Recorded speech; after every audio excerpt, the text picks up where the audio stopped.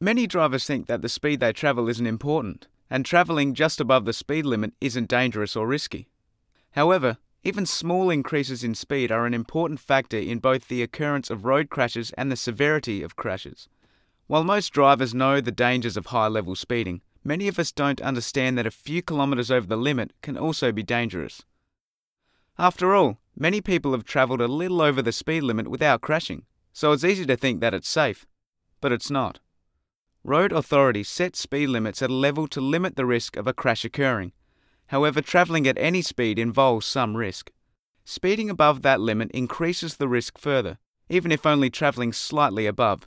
This is referred to as low-level speeding. But a small increase in speed doesn't affect my chance of a crash, does it? Because a lot of people speed a little bit and don't have a crash, they may think that the chance of having a crash isn't increased. But road safety researchers have found that travelling as little as 5 km per hour faster will in fact double your chance of a casualty crash. So travelling just a little faster can have disastrous consequences on the road for everyone, especially pedestrians and cyclists. Studies have also shown that the increase in the chances of having a crash by travelling as little as 5 km an hour faster is equivalent of having a blood alcohol level of 0.05. So if you look at the whole population, if everyone doubles their chance of a casualty crash by low-level speeding, it will double the road toll. Of course, people who drive at dangerously high speeds have a much higher chance of a serious crash, and obviously pose a much bigger risk for everyone. But why does a small increase in speed increase my chances of a crash? Small increases in speed have a surprisingly large effect on two main areas of crash avoidance: the reaction time of a driver and the braking distance to stop. Even with small increases in speed, when driving slightly faster than the speed limit and encountering an emergency, before the driver has even reacted and started to press the brake pedal, the car will be closer to an impact. And obviously, the faster a car is travelling, the longer it will take to stop once the brakes have been applied, even with small increases in speed. If you combine reaction time and braking distance together, the effect can be surprisingly large. Let's look at two cars travelling next to each other, one at 60 km per hour and the other at 65 km per hour. Both see and react to a hazard on the road at the same time.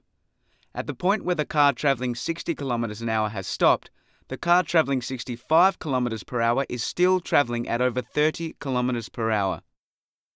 If this incident involved a pedestrian, an impact at over 30 km per hour has a very high risk of serious injuries, or even death. So how does a small increase in speed affect the severity of a crash? Sometimes the laws of physics act in ways you don't expect. The energy of a crash, and hence the energy experienced by someone involved in a crash, is calculated by this equation. In the equation, m equals the mass of the car and v is the speed of the car. However, the speed of the car is squared. This means that the energy increases dramatically for every increase in speed.